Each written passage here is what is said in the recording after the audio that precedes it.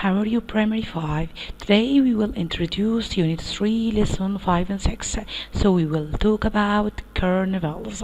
As you can see in this picture, I have two pictures for different carnivals.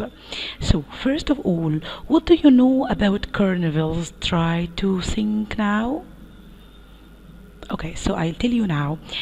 Carnivals, it's a public festival, usually one that happens at the same time every year.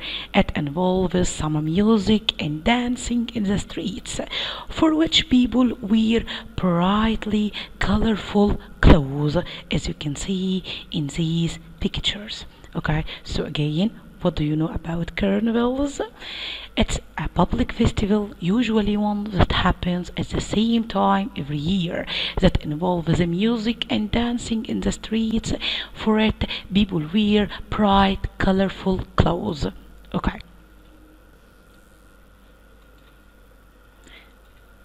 And now, have you ever attended a carnival? You have to tell me about your experience. And now look at this picture and try to answer. Have you ever heard about Rio Carnival? Rio Carnival. What do you know about Rio Carnival? You have to search about some information about Rio Carnival and I'll tell you some about it. First of all, this Rio Carnival, it's the biggest carnival in the world. Second, this carnival is in Brazil. Third, there are more than 2 million people on the streets every day during the carnival. So it's a very big carnival, as you can see. And also they spend $4 million on the preparations of this carnival to be great, as you can see in this picture. Our lesson today is about a story that happened at a carnival, like this, exactly like this Rio Carnival, okay, with the name Lost at a Carnival. So our lesson is about Lost at the Carnival. First, I want to ask you, have you ever got lost in a crowded place? Crowded place mean a place full of people, like a big party or a carnival. You have to tell me what happened to you. Okay, and now we will know what happened in our story. But first, let's know some new words. Okay, I have the first word here. It's dress up. Dress up. Here it's in the past, but the normal is dress up. Okay, what I mean by dress up, may I say I'm going out, so I will dress up.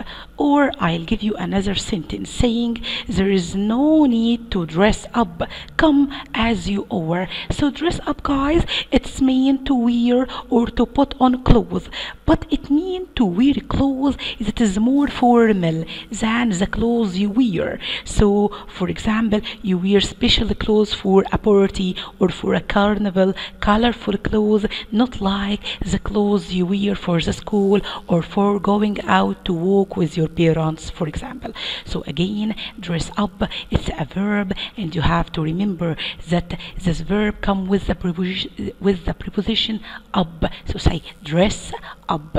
Dress up mean to wear or to put on clothes, but for formal situation. So this clothes is formal than that you usually wear in your daily life. So it's you wear it maybe for a party, maybe for a carnival, something like this.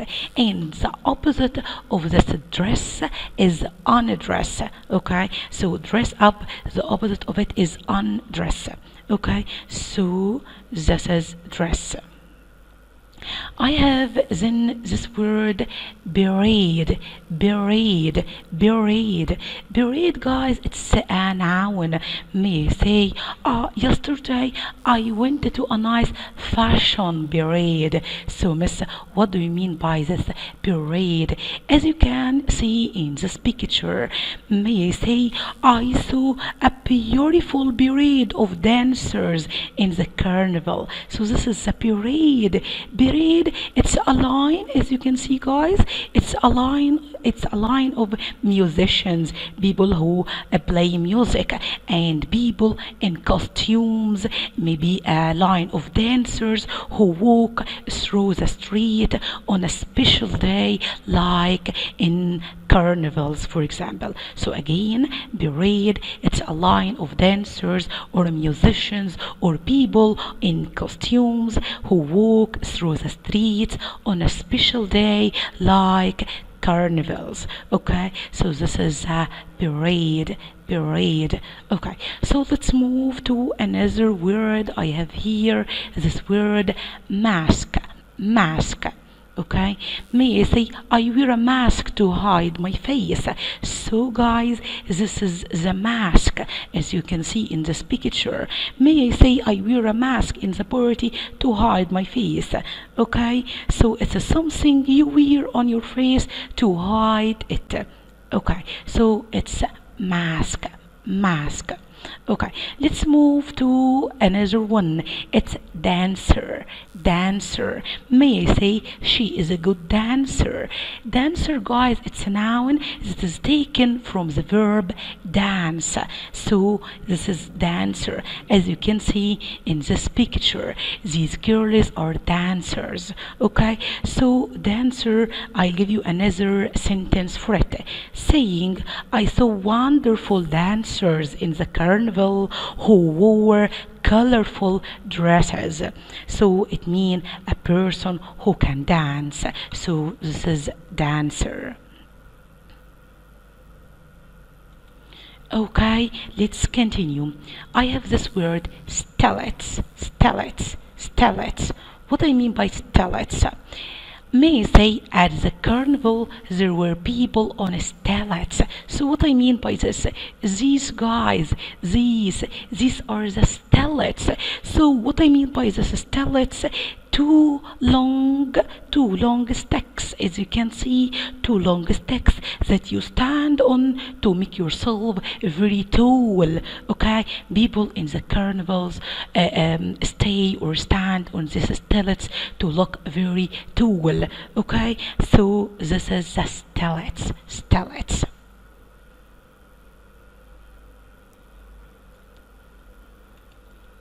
Okay, so let's move to another word. I have crowd.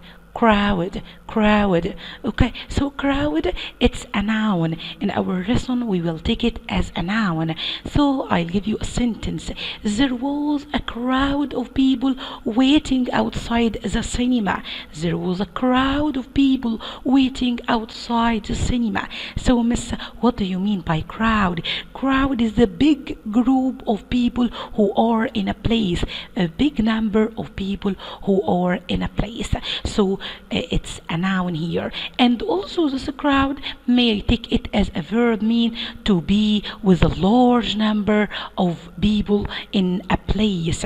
Okay, so this is crowd as a verb and as a noun. Okay, so may I say a lot of people crowded to watch the accident. So this means a lot of people came together to see the accident. Okay, so this is crowd. Let's move to another word. I'll show you first a picture. Okay, so then I have float. Float, it can come as a verb or as a noun, but in our lesson it's a noun. Look at this picture, it's a float, guys. So what I mean by float, a float, as you can see, it's a lorry, a large car, a very big car with people on it, people who wear costumes, maybe some musicians on it. This float goes through the streets. It means it's move all over the streets during a parade or during a carnival. So again, I'll introduce float as a noun. Float as a noun, it means a lorry or a very big car with some people on it, people who wear costumes, people who are musicians or who are dancers. This float move all over the streets during carnivals. Okay, so may I say that this float is like a stage, like this, guys, it's like a stage, but it's a stage that can move. So it's a core, so of course it can move. So it's like the stage, but it can move. Okay, so I'll say a sentence for it. He was on a float with a lot of dancers on it. Okay, I'll introduce it as a verb. As a verb, of course, you know it. May I say that a sentence? The boat float on the water. This boat float on the water. So what I mean by it, I mean it's in the surface of the water. So float mean to be on the surface of water. Okay, so this is float, like the boats, like the ships, these things. Okay, so have you got a float? Let's move to microphone. Microphone, of course, it's a noun. A noun. I'll give you a sentence first, saying she was holding a microphone while she was singing. Okay, so of course you know the microphone like this. Microphone is something you hold in front of your mouth to make your voice louder. So we use that to sing, to make our voice come louder. Okay,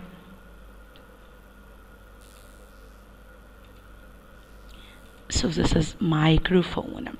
Let's move to speakers. Speakers. Okay, speakers, it's taken from the verb speak, but here I have speakers as noun. So what I mean by speaker, I'll show you its picture first. So these are the speakers. Okay, so what I mean by speakers, it's, may I say a sentence, the voice came through all the speakers in the streets. The voice came through all the speakers in the street. So these speakers, as you can see again in the picture, they are special boxes.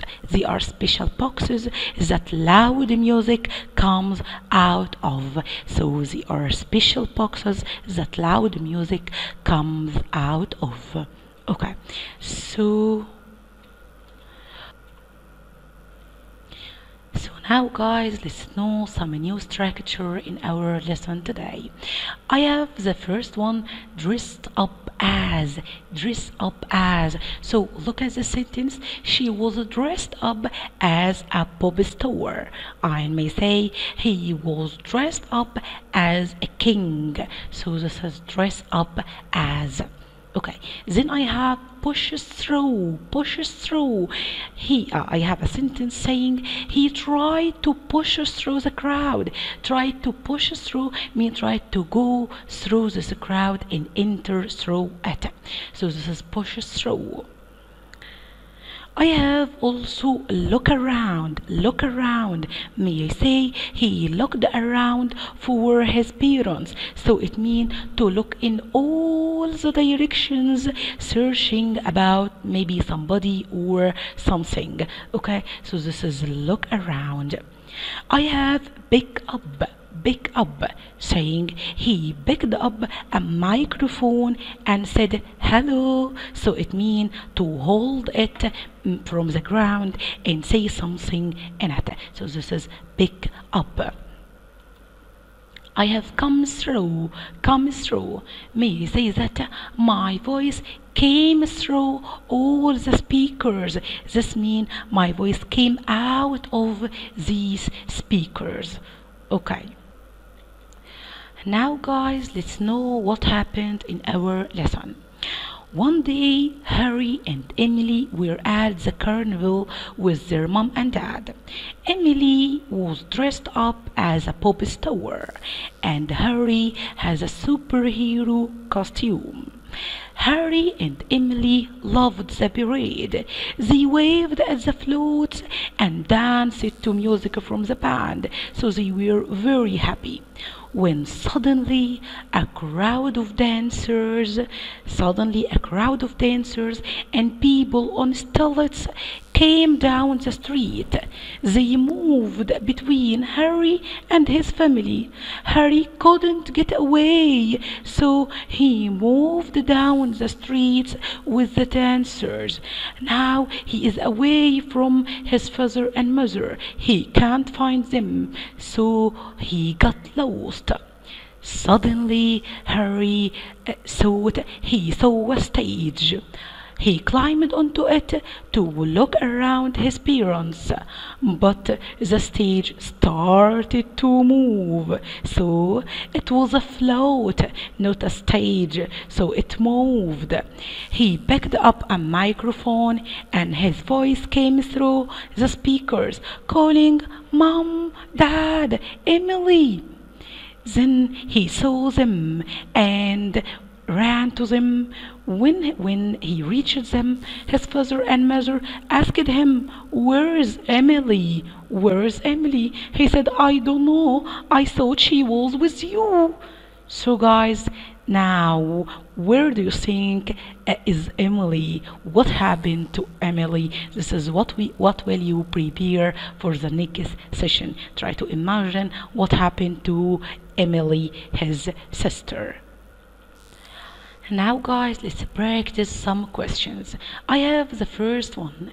Choose the correct answer. Number one, Harry had a superhero what with a long red hat. He's a superhero. So Harry had a superhero costume. This is the answer. Okay, so let's move to the second one. Emily was dressed. Dressed what? Can you remember the preposition? Yeah, it's dressed up as a pop star. John tried to push. Can you remember the preposition? Yeah, it's pushes through. Pushes through. Have you ever, you ever, so you have to get the third form of the verb worn. Have you ever worn a costume? No, never. Number five, the girls danced to the music from of course, from the band. Yeah, thank you guys, this is our practice. Now guys, we have finished lesson 5 and 6 and let's move to know some new words in lesson 7. I have the first one, the word lapel. Lapel. What I mean by it? Let's take a sentence saying a lapel on the costume said it's 100 pounds. So label, it's a piece of paper that is put on a product to give information about it. Maybe it tell me that this product with this price, or tell me any information I wanted to know about this product. Maybe the product is a piece of clothes or anything you want to buy. So this is label. Label. Okay, so I have here another one. It's sold. Sold. Sold, guys, we will take it in our lesson as an adjective. I'll give you a sentence saying this dress is sold. You can't buy it.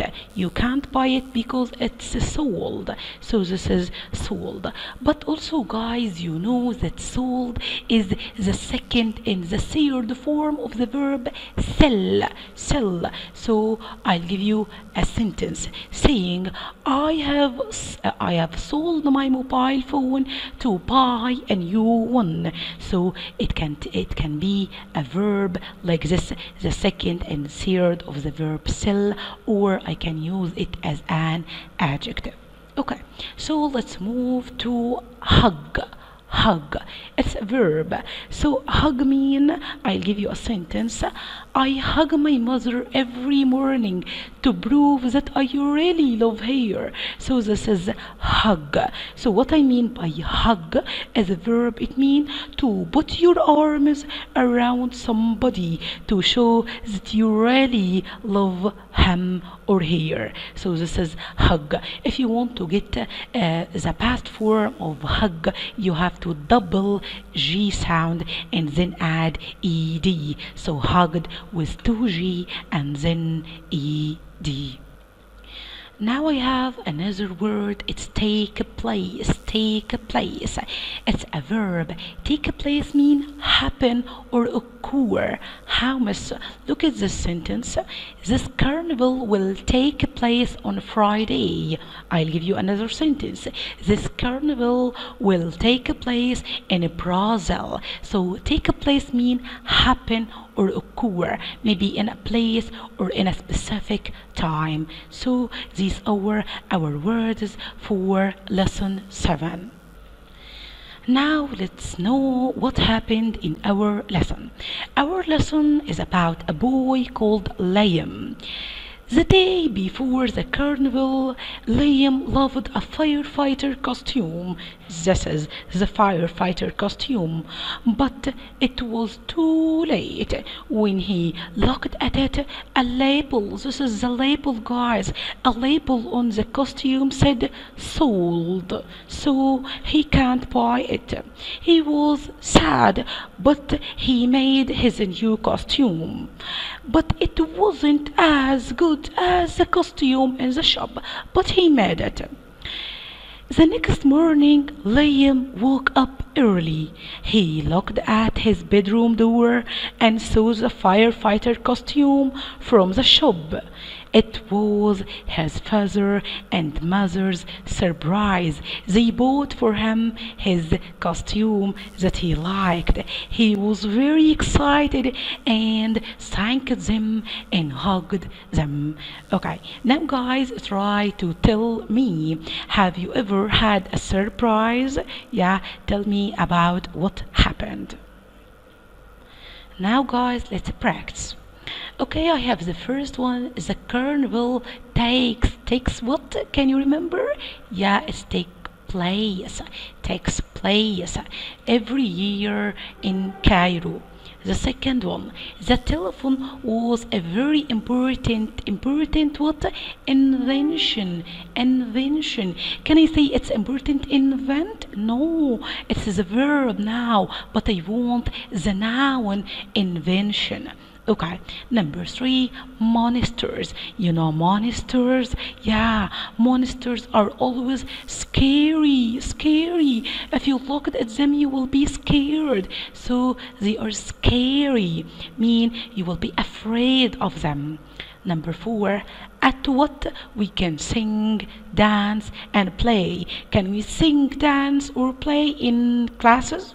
Course no. Libraries no. Schools no. But we can do this in carnivals. When I get on the school bus, I always what to my mom? I always wave to my mom. This means I wave my hands to say to her goodbye, my mother. Now guys, we have finished our lesson today about carnivals. I want you to search about carnivals and what happened in every carnival, okay? And tell me in the next session, okay? It's very exciting to search by yourself. And if you want any help, you can ask me. Thank you guys and see you later.